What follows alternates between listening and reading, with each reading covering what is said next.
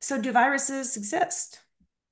Well, a few years ago, I began following Dr. Tom Collins' work in virology, and we're not going to get into this in detail in this presentation, but I would encourage you to stretch your minds if you haven't followed any of his work and consider it, because I'll tell you, this stuff really, it really blew my mind. I mean, first time I heard it, I'm like, what do you mean viruses don't exist? And for me, this was just like 4 or 5 years ago. It wasn't all that long ago. Like, how could viruses not exist? You know, we've been taught for, all our lives that viruses exist. That's how we get sick.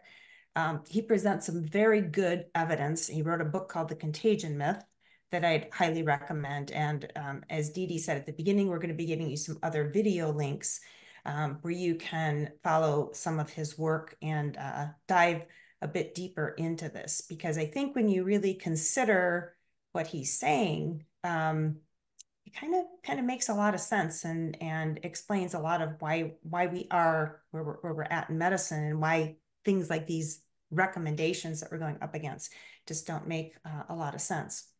So in short, Dr. Cowan, he proposes that there's never been a true virus isolation.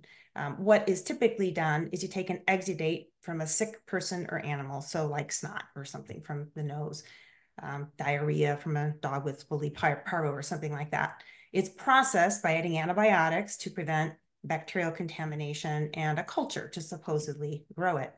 And then they take this toxic soup and look at it under a microscope, and they find some object in there, and they point to it and say, look, there's the virus.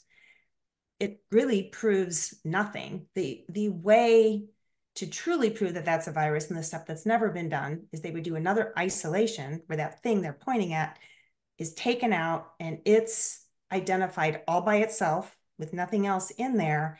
And then it's demonstrated that that organism or whatever it is can make another animal or person sick. That would be how you would definitively prove that viruses exist. And according to Dr. Cowan's data, this has never, ever been done. Never. Hard to believe, right?